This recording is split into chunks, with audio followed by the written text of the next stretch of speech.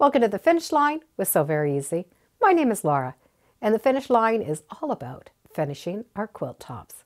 And I'd like to share with you one of my favorite patterns to do on my home machine.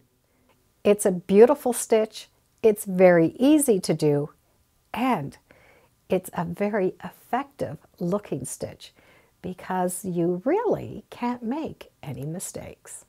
The feet dogs stay up, but it will be handy if we have a walking foot.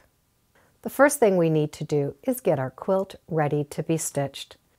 So I have the back, batting, and front all together. For this quilt, I am using a Hobbs Heirloom Fusible batting. This is the same 80/20 batting. The difference is it is fusible, which means it has a bit of a fuse on both sides. So the back fabric is pressed, the batting goes in between, and we fuse all of these layers together.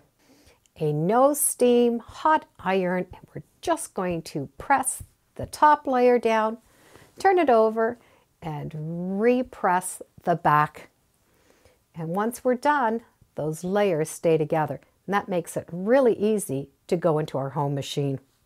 I need to mark a grid line on the quilt top. I will be using a Clover charcoal marker.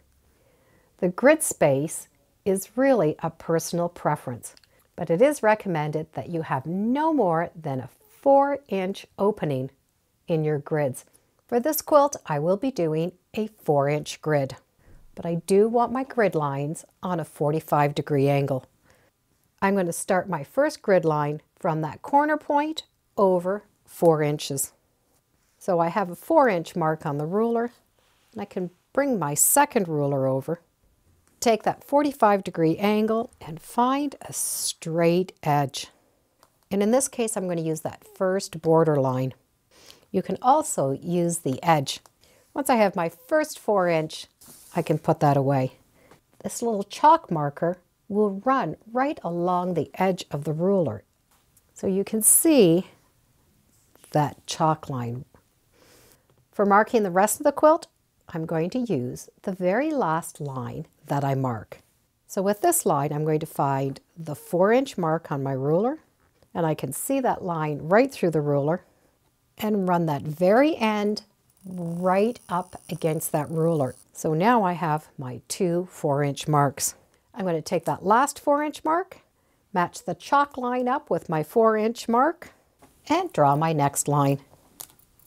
I'm going to continue using that last line, my 4-inch mark, and I'm going to mark the entire quilt going in one direction. Once the grid lines are going in the one direction, I'm going to start the grid lines in the second direction, finding that 45-degree angle and start marking. This chalk marker makes a nice fine line, and it's easy to run along the ruler. And I'm going to continue doing that second grid. So I now have these big 4-inch squares or a 4-inch grid mark. This fusible batting really stays well under the machine.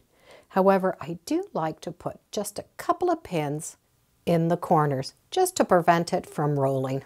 I would recommend quilting pins, however, my girlfriend's borrowing my quilting pins, so I'll have to make do with these big ones. But I need 1 pin in each corner. Because my grid lines are on a 45-degree angle, I'm going to roll my quilt in that angle. I do want to start and quilt my center lines first, and then go to one side, and then go to the other. Then I'm going to re-roll it and go from the other side. So to start with, I'm just going to roll this up until I get to one area. And I like to use big clothespins just to hold that in place. I can now roll the second end and clip it with these big clothespins. Now all I have to concentrate on are those 2 rows down the center, and then I'm going to work as I go. I was choosing between 2 different threads. The black thread, you don't see it all on the black area, but you would see it in the red area. The red thread, of course, you're going to see it in the black, but not in the red area. But because I'm trying to imitate this plaid, I do want to see my stitching, and since more of the background is black, I'm going to choose the red because I want to see the stitching. So the thread that I've chosen for this project is a small spool of glide thread. The glide thread is from Filtech. It's 100% polyester, so it doesn't leave any lint in the machine, and it has this beautiful shine on it. I'll be putting this in the bobbin, and I'll be using this in the top. You can use either a 7511 or a 9014 quilting needle. And if you have a walking foot, will be really handy because we are going to leave the feed dogs up. My Bernina 790 comes with 3 stitches that look very similar. Numbers 1396, 1397, and 1398. They all have this gentle curve. 1396 has the smallest stitch length. The other two, the curves are very similar. The stitch lengths are different. Any of these curved stitches are going to work really well. When we stitch, we're going to have a line that we're going to follow, but the machine does this curve. So we do not need to move the fabric. The needle is going to move in that curved shape, and that goes for all of those stitches. Most machines do have this gentle curved shape. Yours will just be a different number.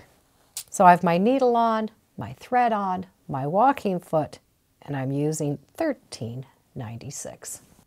We need to follow the marked center line for our foot, regardless if it's a walking foot or a regular foot. We want the center of that foot to run along that line.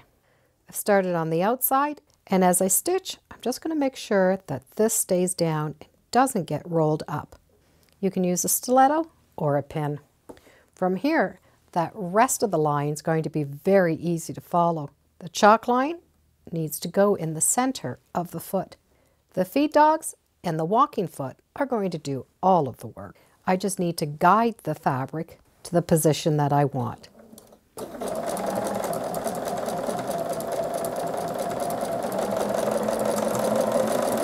As you're stitching, you're going to notice the needle making this curve. The foot stays straight, but that needle moves to make the shape. So we just need to follow the line. And it gives us that curve. So we just need to continue stitching the line. And when we come to the end, we're going to stitch right off.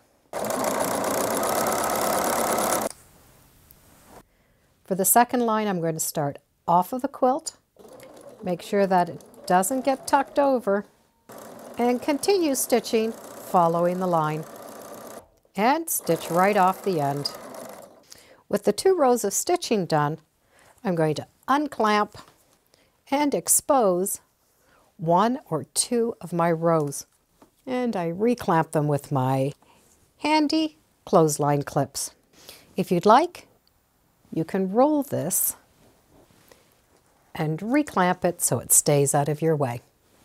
Now my next chalk line is ready to go. This curved line does not follow that chalk line, which means you will never notice if you've come off of the chalk line on one way or another. The curves will hide any of those mistakes. Continue reclamping and stitch all of the lines going in one direction and then in the other direction. We have big squares and lots of squiggly lines. And the back looks great too. This 4-inch grid is really the maximum space that you should leave. We could go in and make this a 2-inch grid. We can go in with the ruler and the chalk, make more lines, and do more rows of quilting. You could do those second rows in another color. I've used the red apple color for one stitching. For the next line, I'm going to use the black. And that way, it really does duplicate this a little bit better. It's very hard for the camera to pick up this black stitching because it really does blend in. But in the back, you can definitely see how cute it looks. All of the stitching in the front is now done. I do like to do one additional thing. I do like to do a row of stitching all the way around the outside. By doing this extra row of stitching, it helps anchor these threads so that when we trim it off and put the binding on, the threads stay better. So it is important that we stay within that 1/4 inch seam allowance. And change your stitch length to be a little bit smaller, like a 2. So stitch with a small 2-inch straight stitch all the way around. By using the 2 different color threads, not only did it duplicate the pattern on the side, it didn't give me too much red or too much black. And at the same time, it gave it a wonderful texture. This stitch can be used on many different quilts. With this particular quilt, it did give it more of an outdoorsy look. But in a soft white, it gives it a very pretty, delicate look. And I didn't have to try to match up any of the seams. I was just able to stitch along the line. I was able to mark this quilt and get the quilting done all in an afternoon. It is quick and easy because we're not matching up any lines. We're just letting the machine follow that chalk line. And the chalk is almost already gone because it does just brush off. If you do have some chalk left over, a dry cloth and rub it and the chalk is going to disappear. And it does wash out totally in the wash. That little zigzag stitch really is a lot of fun. I'll put a link in the description to some of the items that I use so you can check them out. And thank you for joining me today on Sew Very Easy. Feel free to subscribe and as always, come on back. Let's see what we're stitching next time in the sewing room. Bye for now.